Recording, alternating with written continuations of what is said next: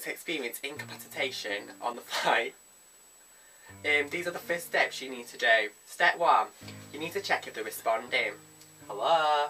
Hello? If they do not respond, you need to make sure you put the pilot in an upright position, and you need to make sure that his or her hands are on the shoulders, and you need to harness the hands in like this so that they don't move the hands and hit any controls on the flight.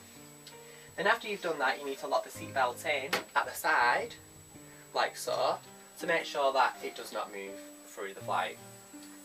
And after that, you need to make sure that the seat is moved back so that the pilot does not hit any controls or anything on board. Thanks. Just carry on, now do the legs. Oh. The next step is you need to make sure that the legs are away from any controls on the ground so that it doesn't hit any controls, as there are a lot of controls in the cockpit. So you need to move legs like so. And you need to make sure that the head's tilted back. And you need to check for breathing, of any unconsciousness, to check if the breathing or the pulses.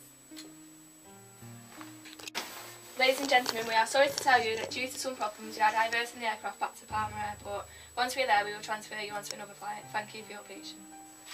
Landing gear out. Yep. Cruising altitude should be 20,000 feet. 20,000 feet. Nose position. Up. Nose position. Up. Nose position. Down. Ready for descent? Yep. I'll leave you to it now and I'll get in touch with air traffic.